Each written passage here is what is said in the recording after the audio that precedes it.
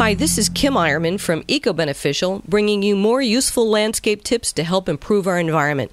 Today, I'm interviewing Dan Gibson.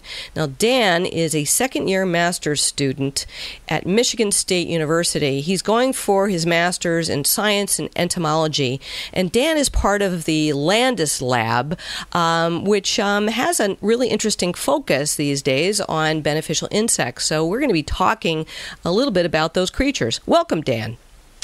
Hi, Kim. Well, thank you so much for joining me. And I guess the first obvious question, Dan, is, what's a beneficial insect? So a beneficial insect is any sort of insect that helps us humans out in some way.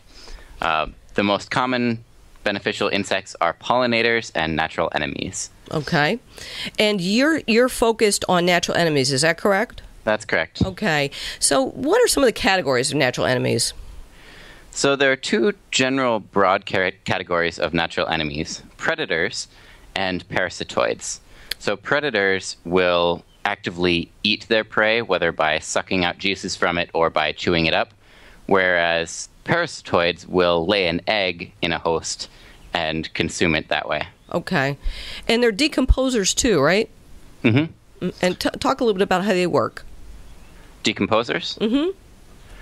So a decomposer will find dead material, whether plant material or dead and decaying insect material in the ground, and eat that and break it down and renew those nutrients to go back into the soil. Mm-hmm. All right. Now, I know a lot of folks in the gardening and landscaping world will be familiar with some of these beneficials, some of these natural enemies. Let's talk about one that people love. It's kind of the poster child for beneficials. Ladybugs. Tell us a little bit about them and their biology. All right. So like you said, ladybugs are the most well-known insect. We think of a ladybug chowing down an aphid on a plant. And they are, in fact, very, very good at that. So both as the larvae and the adult, ladybugs consume aphids and lots of other small, soft-bodied insects like scale insects or young leafhoppers, things like that. Mm-hmm. And from what I understand, in their larval stage, they're really terrific. They're voracious with aphids. Is that right? Even more so than as adults.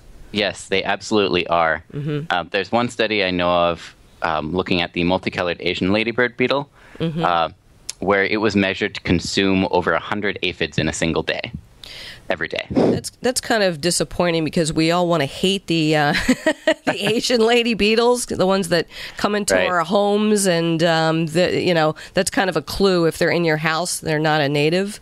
So it's reassuring they provide some sort of service. But talk a little bit about our native lady beetles, if you wouldn't mind, some of the species and what they might specialize in. So one of the more common native species is the pink ladybug, or lady beetle, which is somewhat more long and narrow than the multicolored Asian ladybird beetle, which we've probably all seen. Mm-hmm. And as its name implies, it's pink. And that one is very similar. It consumes a lot of aphids and other soft-bodied insects, but it also tends to consume a lot of pollen. Mm-hmm. Especially you'll find it in cornfields where it's feeding largely on pollen as well as the pest insects on the plant. Okay. And I'll be speaking with your professor, Doug Landis, later in another podcast, but I know you all are doing some really interesting research at Michigan State on native plants and beneficial insects and which ones are most attractive. Just tell us a little bit about that research. All right. So this research that I'm doing now is a second piece of some research that was done earlier. The idea of it is to determine what local native species attract these beneficial insects, natural enemies in this case, and provide them with the nectar and pollen resources they need. Mm-hmm. So although these natural enemies may feed primarily on pest insects, they also need pollen and nectar to either complete their life cycle or sustain them when prey or hosts are in short supply. Okay. And so we can assist these insects by providing these resources on the landscape. So we can plant strips. If we're in an agricultural setting, we can plant strips of these native wildflowers to support the populations of the beneficial insects. Or in a gardening setting, we can intentionally put these plants in our landscape. So my work is looking at a bunch of different perennials. I have 55 or so in the list that we planted in all these independent plots, and we go and measure them throughout the year, throughout the blooming season, and vacuum insects off of them to see which natural enemies, which pollinators, which herbivores we find in those plants. Ultimately, to take that list of 55 and bring it down to the top 10, 15, 20 that are highly attractive to natural enemies and would provide good resources if you're trying to supplement them on the landscape. And I would assume that different native plant species are going to oftentimes attract different beneficials because of body size or mouth size. Have you found that to be so? I certainly have.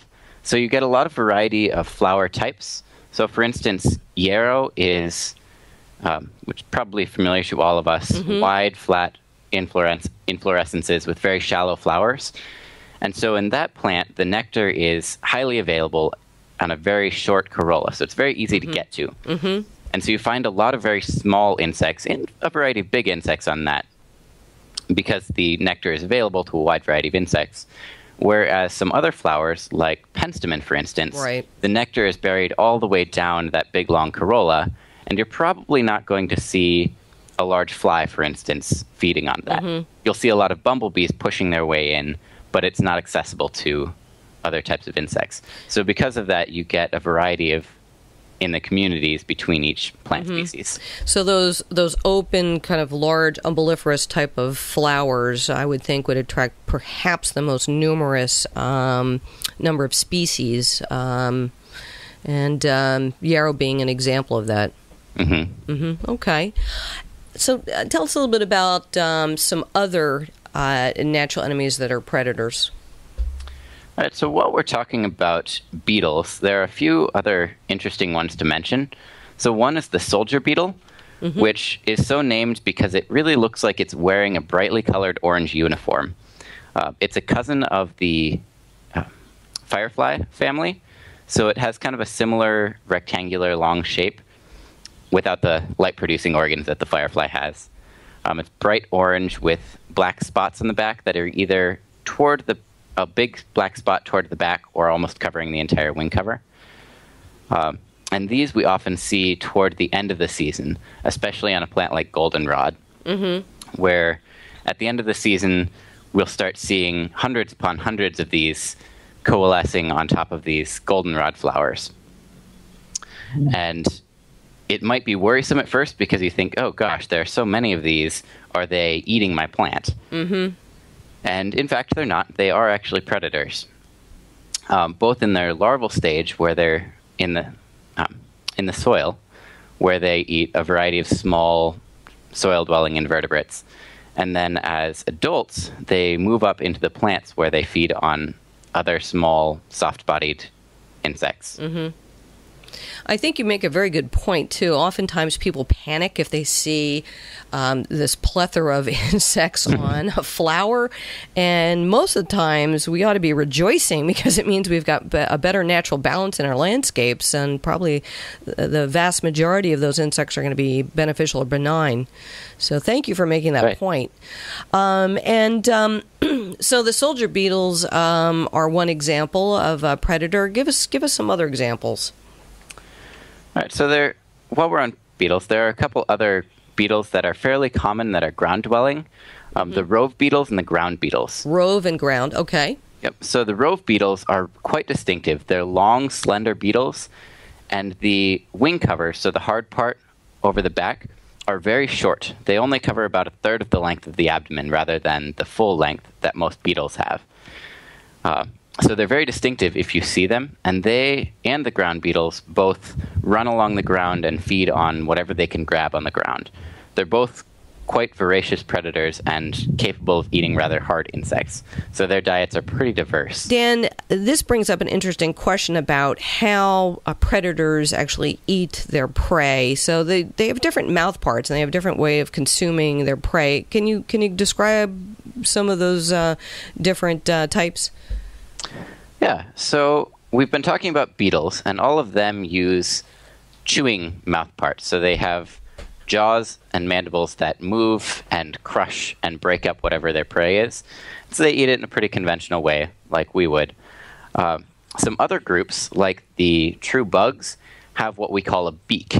It's essentially a very strong, short or long mouth part that they pierce their prey insect with and inject saliva that digests the inside of the insect, and then they suck that fluid back up. And then they'll leave the dried husk of an insect after they're done feeding on it. I love that whole picture. One of my favorite beneficials would be the wheel bug. It has that kind of action, doesn't it? Mm-hmm. Yeah. So that's really cool. Now the other category that we've talked about, the parasitoids, they have a different mechanism for accessing food. How does that work? Right. So parasitoids, rather than actively seeking out and chewing or sucking on their prey as adults, will lay an egg on or inside a host insect. So that might be an egg that they parasitize, or a larvae or nymph, or even an adult. And what happens is that egg will hatch, and the larvae will begin to eat that host insect as it continues to live. And it will continue to eat and molt and go through its lifespan without killing that host, until ultimately the larvae of the parasitoid matures, kills its host from the inside out after having eaten most of its internal tissues. Then it pupates and will then emerge from the carcass, or what's called a mummy, of the host insect. That's a pretty miserable experience for the prey, isn't it? It is. To think that host or prey item is eating and eating, trying to provide resources for itself, when in reality all of that food is going straight to the parasitoid. Wow. What are some examples of parasitoids? So there are two major groups of parasitoids. There are a variety of parasitoid wasps, and also a group of parasitoid flies. Okay. What are some of the wasps that we might be familiar with? So there are kind of three main taxa or groups of parasitoid wasps. These are the braconid wasps, the ichneummonid wasps, and the chalcidoid wasps. I know the names are fairly long. There are no common names for these. Makes it easier. So those are the scientific family names of those species. So the braconids and the ichneummonid can range a lot in size. Most of them are very small on the scale of a few millimeters, but they can range to being even 5 centimeters long or so. There are several very large ichneummonid wasps that have these long, slender ovipositors, or egg-laying devices, that they will use to parasitize wood-burrowing beetle larvae. They'll guide these long, slender ovipositors, which may be 2 centimeters long, into a burrow in an old tree and find the larvae in there and sting it and lay an egg inside it. Now, when people hear the word wasp, they immediately tend to go to those that are colonizers and live in groups in these nests. But these are completely different types of wasps, aren't they? Right, completely different. These will never bother to sting you. They don't live in colonies, so they aren't going to nest under your deck and threaten the safety of you or your sugary drinks. So in general, they are very helpful to us and not a nuisance at all. Mm-hmm. And underappreciated. and very underappreciated, largely because they're so small. Mm-hmm. So like I said, most of the braconids and the ichneummonid are very, very small, and they feed on mostly larvae or adults of other insects. The chalcidoid wasps are mostly egg predators, which means if they're feeding on insect eggs, they must be very, very small. Mm-hmm. So these are generally dark, shiny wasps that you can barely see with your naked eye. Mm-hmm. If you put them up next to a ladybug under a microscope, they are still tiny in comparison to that giant ladybug. Okay. And so because they're so small, we don't know they're there. Mm-hmm. So they might be present by the thousands in our garden, but we never know they're there, and so we never appreciate them because they're so small. And the third category that you mentioned? The third category I mentioned were the parasitoid flies. This is in the family Tachinidae. And so these flies are fairly similar in size to a housefly, kind of a similar size and shape. But they're very hairy. They have these long, stiff hairs on the back and generally some gray stripes on the body. Okay. And this is a very diverse family that parasitizes many, many different groups of insects. Beetles, moths, butterflies, true bugs, other flies, so many different groups. And these are interesting in that they actually have some crazy ways of getting the larvae into the host. So the wasp parasitoids will generally directly pierce the host. They'll inject that egg straight into it. Some tachinid flies do that. Others, however, have some other creative ways to do it, like gluing the egg onto the back of the host, and then once the larvae hatches, it burrows its own way in, which you can imagine probably doesn't feel too great. No. And some others that have a method that I think is very cool, where they'll lay the egg on the plant or the leaf that is eaten by whatever host insect. So they'll lay it on the plant host of the insect host. And so those larvae hatch, are very small and crawling around the plant, and some hapless host eating the leaf will accidentally ingest the larva. Wow. And then that larva is inside the stomach, and from there it can start eating that insect. This raises a really interesting point, Dan, in that, these predators and parasitoids may actually not just be focused on insects that we don't want in our landscapes. This idea of beneficial is kind of a term that we use, and we make a judgment about whether an insect's good or bad. But, there are a lot of insects that will be utilized by these beneficials that we actually value in our garden, aren't there? Right, there definitely are. So, for instance, if you think about the wheel bug you mentioned, which is a type of assassin bug, that bug might be eating pest insects that we don't want around, but it might also snag a hapless honeybee that happens to visit the flower that it's next to.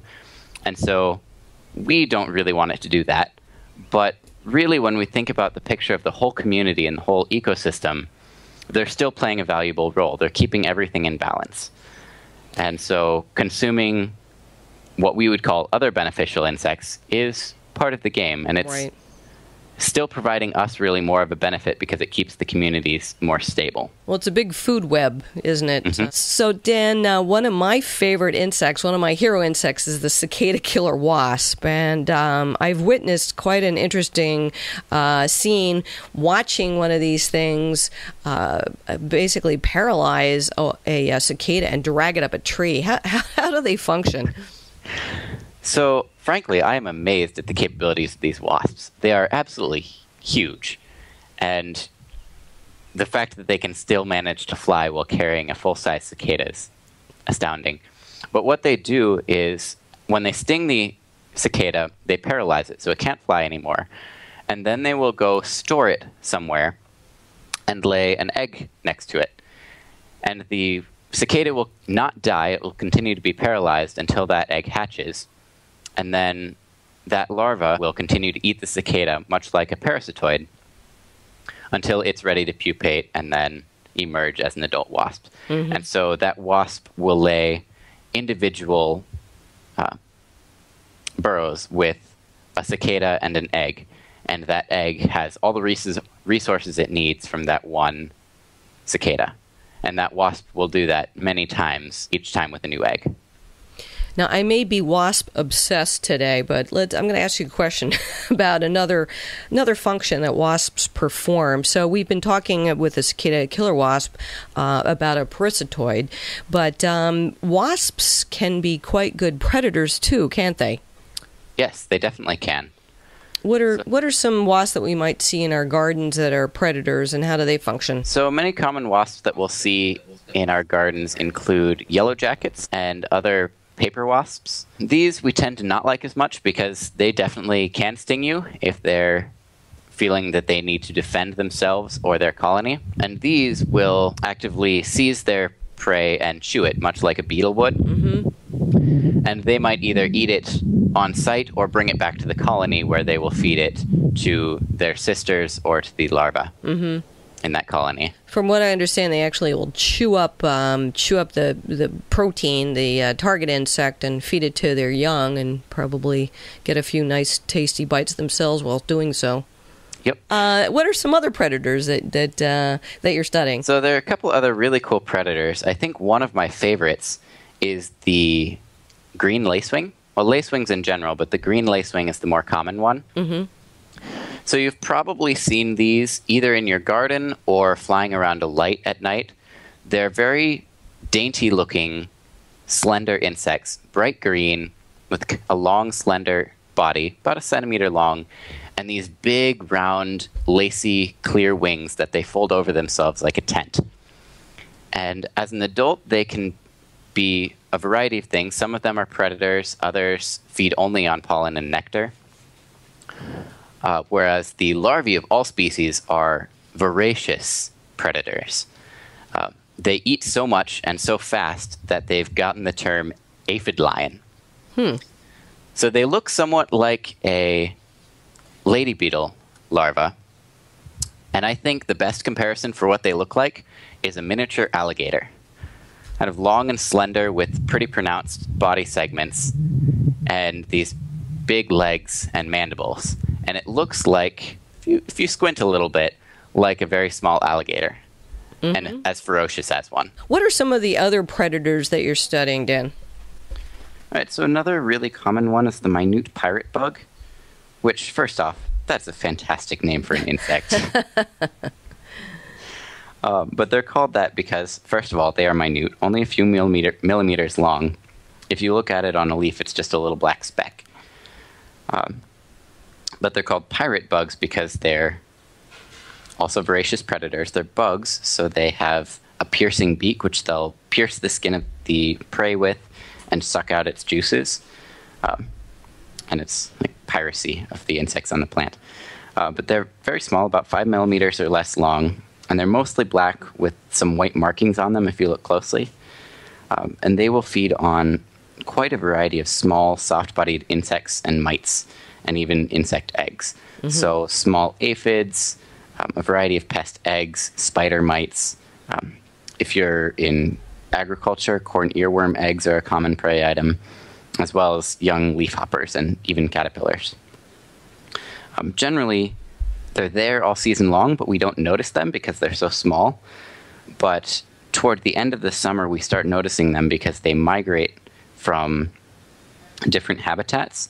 And so as they're flying around, they might encounter a human, and they'll sometimes inflict a pretty painful bite accidentally landing on us, which it's an surprisingly painful bite in consideration of how tiny the insect is. It'll never hurt you, and it doesn't happen often, but that's some people's only exposure to them. It's this tiny little black insect that somehow managed to bite them. Gosh. But in general, they're a very helpful predaceous insect. Any other favorite predators? So another favorite of mine is the damsel bug. So this is another insect that is named so because it's long and slender, but it's fairly small, probably less than a centimeter long, and mostly brown, with pretty long legs. It's another bug, so it feeds by piercing an insect with its beak and sucking out the juices.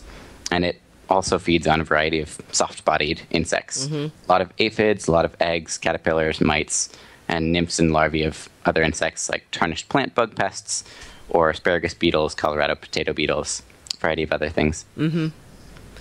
So it sounds like there are just tons of these beneficials that we can plant to attract and support. And part of this equation is habitat, isn't it? Is the different requirements for habitat. Can you speak a little bit about that? So these insects require a number of different things. The first is additional food. So while we consider them beneficial insects because they eat the pest species on our ornamental plants in our garden or in our crops and agricultural fields, they need food even when the pests of whatever plant you care about are not in season. And so they need alternative prey or alternative hosts to the pest, which means they need a diversity of plants on the landscape where they can forage and get those other types of insects, because the different types of plants will host different types of insects, giving the beneficial natural enemies a variety to choose from. And so in different times of the year, they'll be feeding on different insects in different places, potentially. Mm-hmm. The other thing that they'll need is supplemental pollen and nectar. So although a lot of these predators are primarily carnivorous, they also will supplement their diet with protein from pollen or carbohydrates, sugar, from nectar. In some cases, this is a regular supplement of their diet. In other cases, it is their alternative food when prey is scarce. So a minute pirate bug or a pink lady beetle, those are two that commonly come to mind, will readily feed on pollen for their protein in absence of protein from prey insects. Mm-hmm. And so having those floral resources around in the landscape can allow the populations of those beneficial natural enemies to persist, even when the pest prey that we are interested in controlling isn't around. And in terms of where these things seek refuge, nesting areas, etc., I mean, there are a lot of different types of insects that are ground dwellers, or ones that like the forest edge, or meadows and grasses. Mm-hmm. So that to me also kind of speaks to leaving perhaps a little untidiness, or appreciating the fact that maybe there's a particular beneficial that likes to be under a log or a stone or whatever, right? And having a diversity of habitat. Yep, I think you just hit on it very well, that there are a variety of requirements needed for the many different types of insects. A lot of them nest or will overwinter in stems, in the soil, underground, in rock piles or brush piles.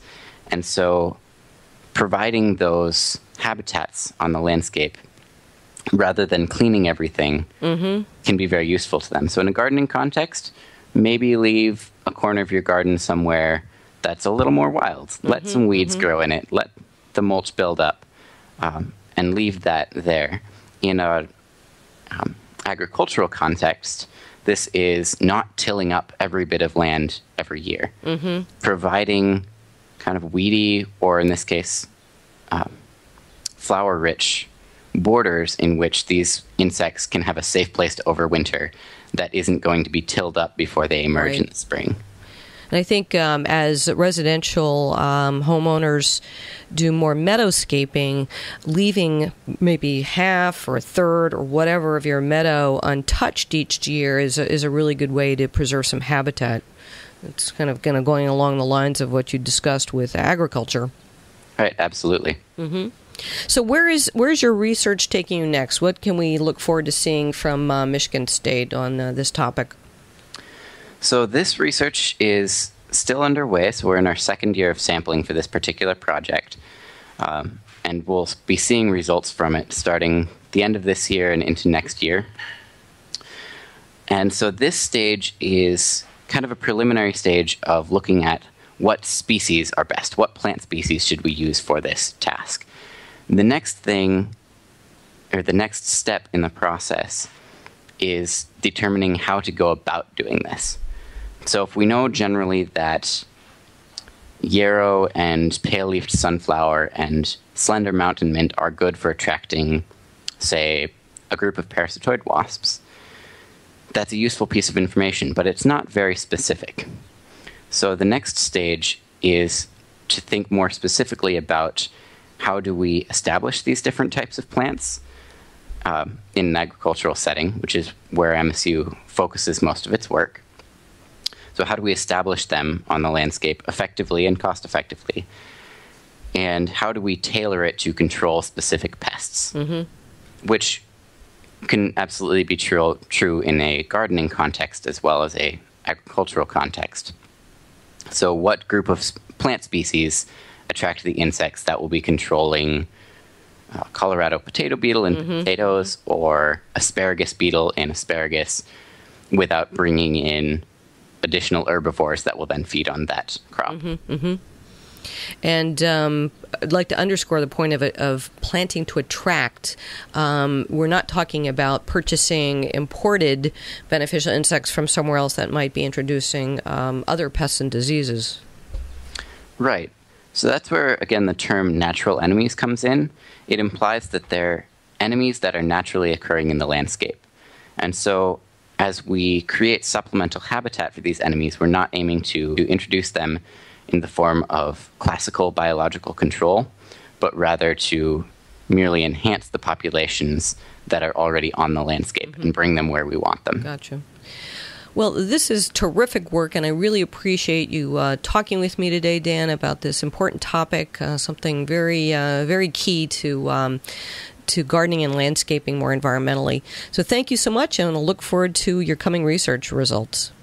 All right. Thank you very much, Kim. This is Kim Eierman from EcoBeneficial. Thanks for watching. For more useful tips, please visit www.ecobeneficial.com.